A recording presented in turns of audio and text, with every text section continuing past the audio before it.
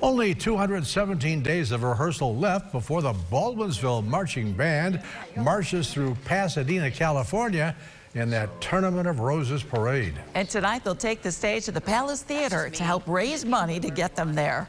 News Channel 9's Andrew Donovan introduces us to a very special guest who will be in the audience. Dave, yes. You're going to be Rosed. Okay. Wearing a shirt covered in roses just for the occasion, Baker High School senior David Teska is bestowed another one. Oh, it was, well, I mean, I don't know. What am I supposed to say to that? He's speechless, but the Tournament of Roses president can put it into words. That rose is an important symbol for us. It symbolizes, like I said, hope.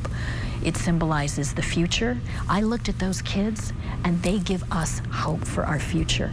And that rose is motivating so much of all of that and bringing us all together.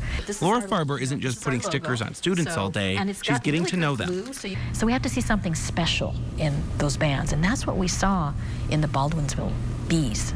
Something special, sometimes intangible, and cannot be more excited about this band. Syracuse is an easy trip compared to where she's coming from and where she plans to go. Texas, Mississippi, Hawaii, Puerto Rico, Denmark, Costa Rica, Japan, the homes of each band the committee selected for the January 1st parade. Along the way, the president is learning about their communities. The Baldwinsville band director has taken her to the Eastman House in Rochester, the Women's Rights Park in Seneca Falls, the Gorges of Ithaca, and Doug's Fish Fry.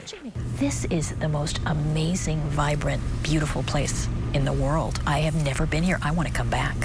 She's excited about our home, but her mission is to welcome the students to her home, Pasadena. Let the community know how special this is and get them excited and get everyone excited about Baldwinsville, and it's going to be on the map in a way it never has before, because the Rose Parade is an international stage, an international platform that's viewed all over the world. And it's going to be a really life-changing experience. Helping these band students and their community blossom like never before. In Baldwinsville, Andrew Donovan, News Channel 9. The Tournament of Roses president got started as a parade volunteer 26 years ago before working her way up. Now, you can meet her before tonight's show at the Palace Theater in Eastwood. It starts at 7:30, and it's open to everyone.